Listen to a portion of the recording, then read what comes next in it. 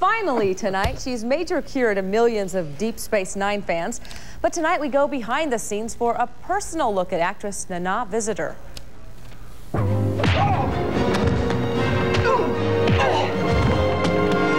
Glad to see that living on a space station hasn't slowed you down. We have to get out of here. If you watch Deep Space Nine, you know her as the Bajoran with an attitude. My character's kind of like an onion, Major Kira, you know? There are all these layers, and the first layer, the first hit you get of her is someone who's got a chip on her shoulder and who is defensive. The now-visitor brings different spectrums to the Major's personality. I bring a survivor attitude. I know what that feels like. I know what she feels like. Having lived through some tough times herself has given her a better understanding of Kira. I've experienced hatred of me for what I am, and